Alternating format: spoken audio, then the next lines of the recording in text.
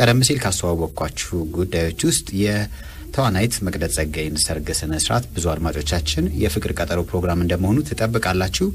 የተለያዩ መረጃዎች በተለያዩ መገናኛ ብዙሃን ብዙ ባይቀርቡ እንኳን ማህበራዊ ድረገጾች ላይ ትልቅ መነጋገሪያ ሆናለች። ነገር ግን የፍቅር ቀጠሮ ፕሮግራም መቅደስ ጸጋዬን ከዚህ በፊት እንግዳ በማድረግ በቀጥታ ስልክ መስመር ጓደኛ አላት የላትም የሚለውን ከአድማጮች በመጡ ጥያቄዎች ማጣራታችን ይታወሳል። ከዛ በኋላ ደግሞ ትናንትና ለወግ ማዕረግ ወይም ቁም ነገር በመብቃቷ እንኳን ደስ ያለሽ በዚህ አጋጣሚ ለማለት እንወዳለን። የፍቅር ቀጠሮ ፕሮግራምም ሁኔታውን ተከታትሎ ነበረ። በዚህም የተዋናይት መቅደስ ጸጋዬ ትንሽ ውዝግቦች የበዛበት በተጨማሪ ደግሞ ደስ የሚሉ ነገሮችም ታይተውበታል።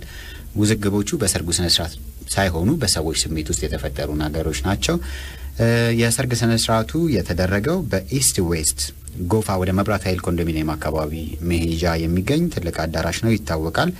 ኢስት ዌስት ከቤት ወደ ቀጥታ ወደዛ ነው የተደረገው ሰርጉ ስነ ስርዓቱ ብዙ ግርግሮች የሌሉትና ቀለል ያለ ነገር እንደሆነ ነው ለአድማጮች መናገር የምንፈልገው። በተጨማሪ ግን በሰርግ ስነ ስርዓቱ ላይ የታሰበው ነገር ተዋናይት መቅደስ ጸጋዬ ያሰበችው በጥንታዊት ኢትዮጵያ ባህል መሰረት ሰርግ ስነ ስርዓቱ እንዲከናወንና ከዲኮሩ ጀምሮ ሙሉ ለሙሉ የሰዎች አለባበስን በተመለከተ የተለያዩ ቅድመ ዝግጅቶችን ማድረግ ችላለች። በተለይ ደግሞ ባህላዊ ይዘትን ይዞ የተለያዩ የኢትዮጵያ ብሔር ብሔረሰቦችን የሚወክሉ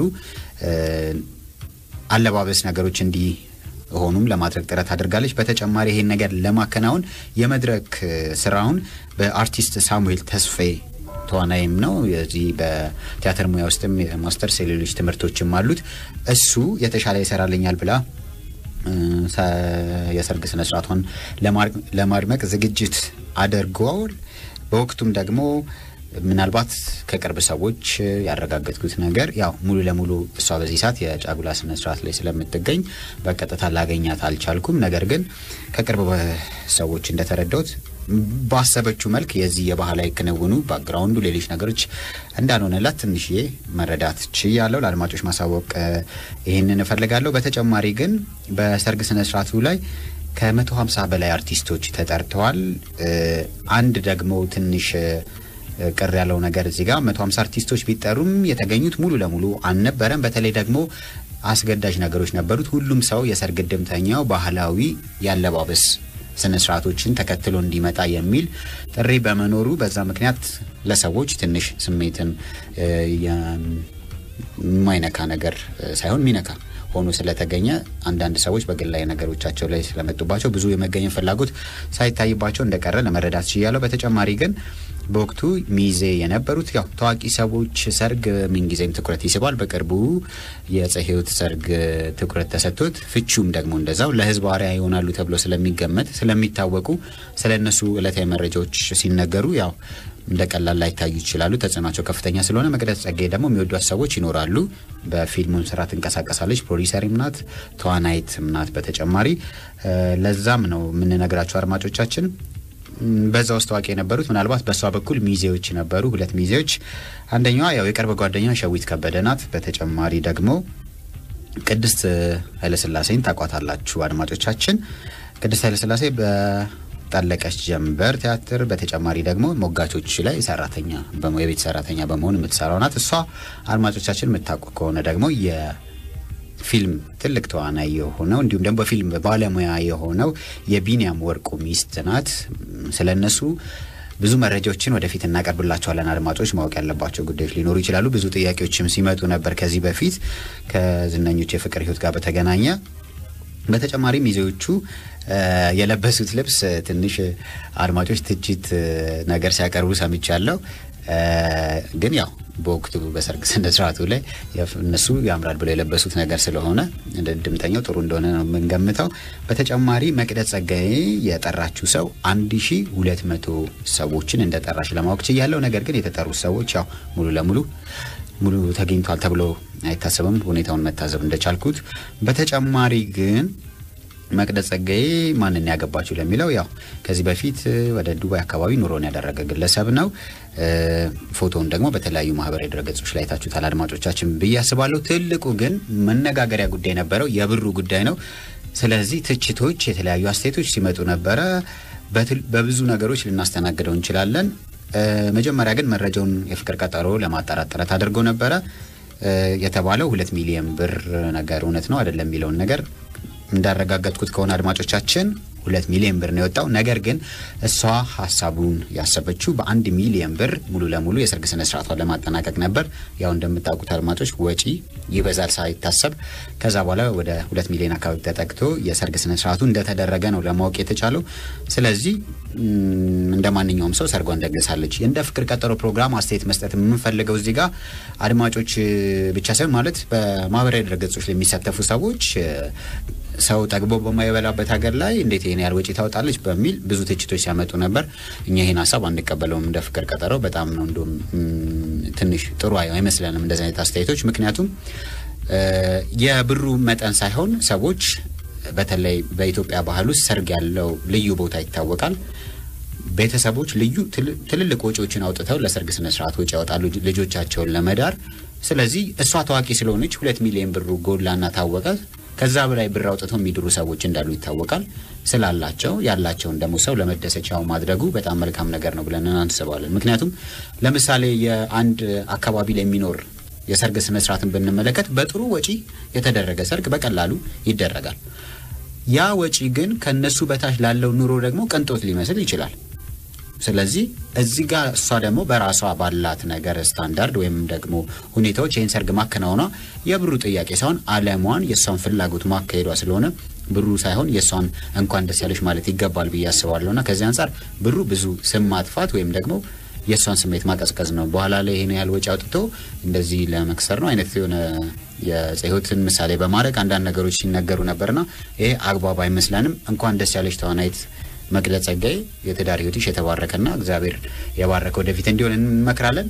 በቲያትር ሳይሆን በፊልም ሙያ አካባቢ በተለይ ያው የተለያዩ ሰዎች በሙያቸው የሚከበሩ ሰዎች አሉ እንደዚሁም ደግሞ ሌሎች ቅሬታ የሚቀርብባቸው ሰዎች ሊኖሩ ይችላሉ በመቅደስ ጸጋዬ በኩል የሚደግፏትም እሷን በሙያው አሉ በተጨማሪ ደግሞ በሷ በመሰራው ሙያ ደስተኛ የማይሆኑ ደግሞ ብዙ ሰዎች ሊኖሩ ይችላሉ ይሄን በእርግጠኝነት መናገር ይችላሉ አድማጮች ብዙ ሰዎችን ባናገርኩበት ወቅት በሷ ደስተኛ የማይሆኑ ሰዎች ሊኖሩ ይችላሉ ስለዚህ ዋናው ነገር ግን አድማጮች ታዋቂዋ የፊልም ተዋናይት መቅደስ ጸጋዬ ትናንትና የሰርግ ስነ ስርዓቷን አደርጋለች የበለጠ ደግሞ መልካም የትዳር ህይወት እንዲሆን እንመኛለን ከቻልኩኝ አድማጮች በሚቀጥለው ሳምንት ለማስገባት እሷን በቀጥታ ስርጭት ጥረት አደርጋለሁ ምክንያቱም ከዚህ በፊት እንግዳችን እንደነበረች የሚታወሳል መልካም የጋብቻ ስነ ስርዓት ብቻ ሳይሆን ቀሪ ህይወቷም የተባረከ እንዲሆን እንመኛለን በፍቅር ቀጠሮ ስም ሙዚቃና የተለያዩ መልእክቶችን እንሰማለን ስንመለስ ስለ ተፈላላጊዎች በተለይ ደግሞ ከሀገር ቤት ውጭ የሚኖሩ ሰዎችን እናስተዋውቃለን እዚህ ሰዎች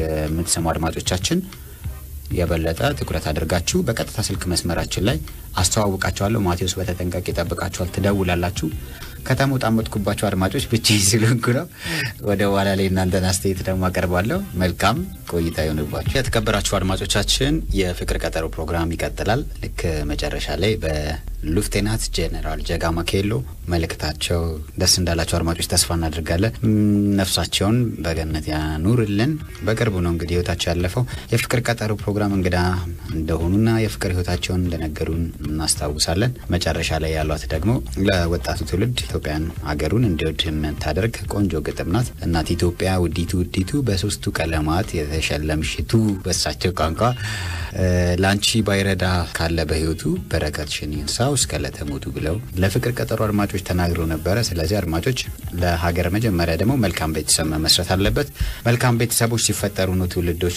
በጣም ጥሩ አስተሳሰብ ሊኖራቸው የሚችለው በፍቅር ቀጠሮ ፕሮግራም ትውልዶቹ በዚህ ሰዓት ያለው ሰው የመተሳሰብ የመተማመን ነገሮች የመጠራጠር ስለበዛ መተማመን ነገሮች ብዙ ስለሌሉ እነዚህን ክፍተቶች ለመሙላት ቤተሰብ አስፈላጊ ነው ብለን እናምናለን እነዚህን ነገሮችን ለማድረግ ደግሞ እስካሁን ብዙ ቤተሰቦች በፍቅር ቀጠሮ ተመስርተዋል ቀጣይም እንዲሆኑ ከልብ እንመኛለን ለዛም ነው ሰዎችን ከሀገር ቤትም ከውጪም መንፈሳዊ ትስስር ኖሯቸው እንዲገናኙና ኢትዮጵያን ሆነው እንዲኖሩ የምንፈልገው። ስለዚህ ሶስት ተፈላላጊዎችን አድማጮች አስተዋውቃቸዋለሁ።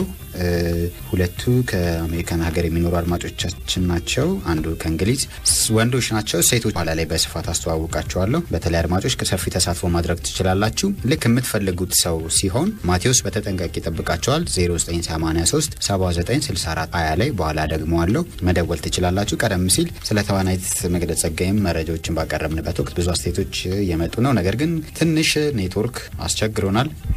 ኢትዮ ቴሌኮም በደንብ አክቲቭ ቢያደርግልን ደስ ይለናል። በዚህ አጋጣሚ የጣቢያችን የኔትወርክ አገልግሎት ስለተቋረጠ በቀጥታ ብዙ መረጃዎችን ማቅረብ ስለምንችል ወደዛው እናልፋለን። አድማጮቻችን አሁንም ማስተዋወቃቸው ወንዶችን ስለሆነ ሴቶች ተዘጋጃላችሁ። ሶስት ተፈላላጊዎችን አስተዋውቃቸዋለሁ። እነሱ ካለቁ በኋላ ደግሞ ከጎንደር አዲስ አበባ እስከ አሜሪካ የሚደርሰው የአቤል የቁጭት የፍቅር ታሪክ ብዙ ትማሩበታላችሁ። እሱን እናስደምጣችኋለን። በቀጥታ ደግሞ አሜሪካን ሀገር ብዙ አድማጮች ያሉት የፍቅር ቀጠሮ ፕሮግራም ልጅቷ ሰምታው ልትደውልልን እንደምትችል 100% እርግጠኞች ነን። ምክንያቱም ከዚህ በፊት የሮዛን ታሪክ እናስታውሳለን። በህይወቴ አግኝቻት አላውቅም፣ ይቅርታ ማለት ቢያንስ ካለ ጥፋቴ ተለይታኛለች፣ ነገር ግን ብላ ከ6 ዓመት በኋላ የወጣው የፍቅር ህይወትን በፍቅር ቀጠሮ አስደምጠናችሁ ነበር። የሰርጓ ዕለት በቬሎ እንድትወጣ የተባለችው የተክሊል ስነ ስርዓቱ የተሰረዘባትን ወጣት የፍቅር ታሪክ አስደምጠናችሁ ነበር። እህቴው ግን አሜሪካን ሀገር ሆነ የፍቅር ቀጠሮ ፕሮግራም ከሰማች በኋላ በእኛ ፕሮግራም ተገናኝተው አስደናቂ ነገሮች መፈጠራቸው ይታወሳል። ይህም ደግሞ ያም እንዲደገም ከልብ እንመኛለን። ስለዚህ ወደ መጀመሪያው ተፈላላጊ ሳልፍ ኮዱ ኬ ነው። ኬ እድሜው 30 ነው። ቁመቱ 1 ሜትር ከ70 ነው። ከለሩ ጠይም ነው። ኦርቶዶክስ ነው በእምነቱ። ገቢ $3000 በላይ ያገኛለሁ በወር ብሏል። መኖሪያ ቦታው ቋሚ አሜሪካን ሀገር ነው የሚኖረው። በትምህርቱም ዲግሪ አለው። በተጨማሪ የሚፈልጋት ግን ለቁም ነገር የምትፈልግ እድሜዋ ከ18 እስከ 30 ድረስ ቢሆን ችግር የለብኝም። ቁመቷ ደግሞ 1 ሜትር ከ55 በላይ ቢሆን ደስ ይለኛል። ከለር ግን ችግር የለብኝም። በእምነቷ ጠንካራ ሆና ኦርቶዶክስ ከሆነች በቂ ነው ብሎናል።